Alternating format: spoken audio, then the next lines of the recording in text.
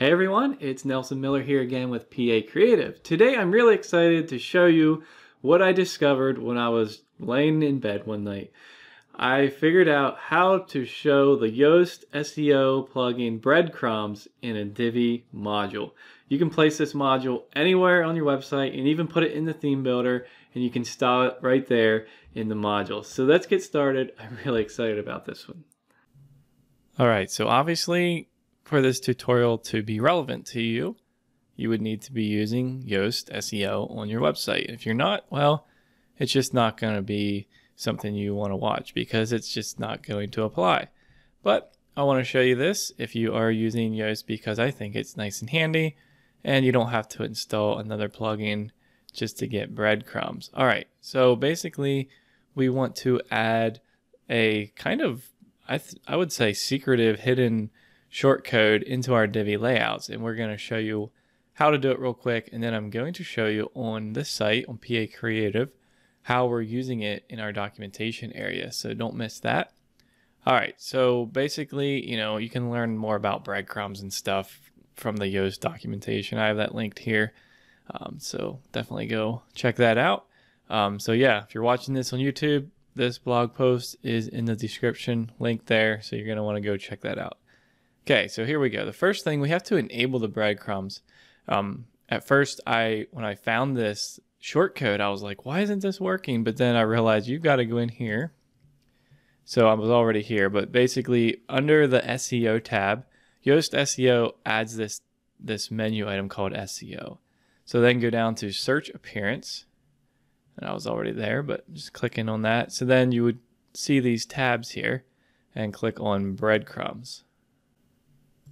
Alright, and then right here, breadcrumbs settings, and then you can see enable breadcrumbs. So go ahead and enable that. So it has to be highlighted on enabled there. Here you can see a couple options like this little separator. We could change that, and the text for the home page, you might want to say home page, or I don't know, something else, something totally different. But other than that, I haven't really adjusted any of these settings. Just go ahead and click on the blue Save Changes button. Alright, and so that was step one. The second step is to add the shortcode to Divi. And so we're basically just going to copy this, or you can type it in, whichever is easier for you, but it's WP SEO _ breadcrumb. So kind of simple, but we're going to add this. It's HTML, so we could add that in a code module, but I prefer to add it to a text module because you get more styling options in a text module. So let's go over to our website. I'm going to do it right here. So I'm going to go ahead. I need to refresh my page because I just enabled breadcrumbs. All right, so I have a blank Divi layout here. I'm going to add a new module and choose a text module. And then basically switch to, it's going to be on visual by default. Just switch to text. Makes it a little easier when you're on text, which is like HTML. It should just say that, but go ahead and select everything and then paste your shortcode or type it in. Again, it's WP SEO _ breadcrumb, and of course it's a shortcode, so it's between those brackets. Now in the preview, it's not going to show much except home, but we can start styling the text if we want. Like let's say we wanted our text to be bold. You can see that it changed there. Maybe we want it to be larger. Something like that. And we want it to be purple. Okay, I don't know if it'll change or not. Let's see. So let's save these changes and exit. Now I do have this particular page set up as a child of another parent page. So I just wanted to, I did that so that you could see more of the hierarchy. And here you can see it. Okay, so here we go. So it's home.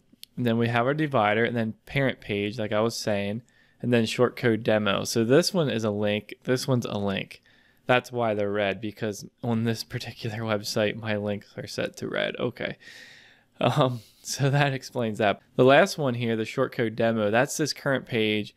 And then I have this page, the parent of this page as parent page. Wow.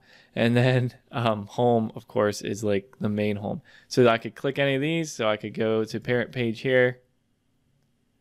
Of course, there's nothing there because I just set this up for the demo. But anyway, now I'm going to show you how this looks on our website, and we're going to come back to customizing this a little bit. So over on our documentation area, it would be the best place. So this is a theme builder template. I'm going to show you the back end. So basically I just have, a featured image here, and then I have this short code. I mean, it's a short code. It doesn't look like a short code, but it is. So it's home and then docs, and then this is Divi events calendar. So if I go to one of these other pages, so like this document is a child of the Divi events calendar document. So you can see how it's going and making that hierarchy.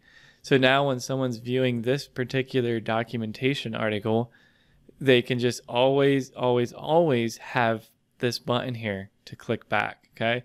So they'll be like, oh yeah, I want to go back to the home page, and they could look here, but then you just always can click on that. And so that's great. And then if you were like, well, I want to go to the main documentation area, then you could click that. Or I just want to go to your home page, you could click that. Okay, so that's how that looks. Let's go dive into the back end. All right, so here I am in the Divi theme builder template for that particular documentation area. And so the preview is just saying home and then that, but see how this is global? I just set this as global because it applies to all of my documents. So I don't need to change anything. It's in my theme builder template. So I have this exact same module in, for my Divi responsive helper plugin documentation. So there it is. It's just in here in a module. All I've done is add this shortcode here in this template, and it automatically populates on whichever page, any documentation on our website, any of them, it's pulling in this exact same shortcode. So it's kind of cool how you can use it with the Divi theme builder. And of course, if you're new to the Divi theme builder, check out my course on the Divi theme builder, because it will change the way you use Divi for sure. All right, the last thing in this article I say about styling it, and you already saw me do that with changing the color and the font size and whatever, but I decided to throw in a couple bonuses here. So like, let's say you want to change the link, something about the link. Here I have a snippet, and I was saying here in this code, like, you might want to add a custom class and style this here. So like, you only want to affect the breadcrumbs, these links.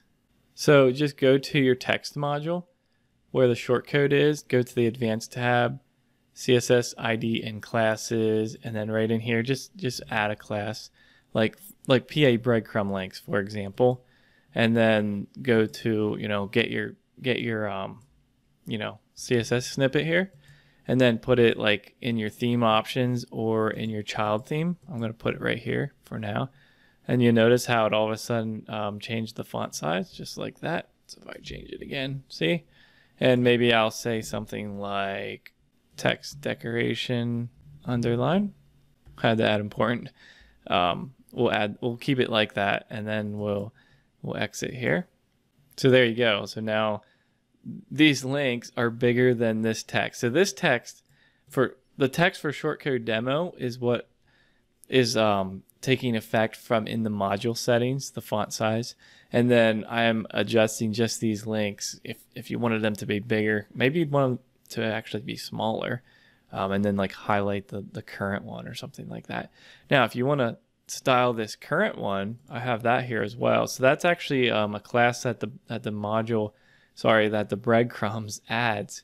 It's called breadcrumb_last. So I'll just show you that if I put that in here as well. So I'm just putting it in here, the same place. And again, we're not really going to be able to see it because it's not previewing it here. Let's do it something else. Yellow.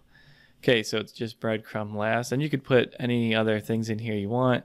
The font size, font weight, things like that. And there you go. And I can barely see it because I just made it yellow. But there you go. Hope this little kind of a tip/tutorial was helpful. If you're using Yoast SEO and you want to show breadcrumbs, and especially in the Divi theme builder. All right, so that's how you show breadcrumbs in a Divi module, and that's pretty. I think it's a pretty cool trick. If you do, let me know. Be sure to join us over in the Divi Teacher Facebook group, because there is where you could show some examples. Where did you put it? Did you put it in the theme builder? Did you put them on certain pages or categories? And I'd love to know how you styled these. So if you find this type of thing useful, be sure to subscribe. This is the type of stuff we're going to keep putting out. All right, well, we'll see you in the next video.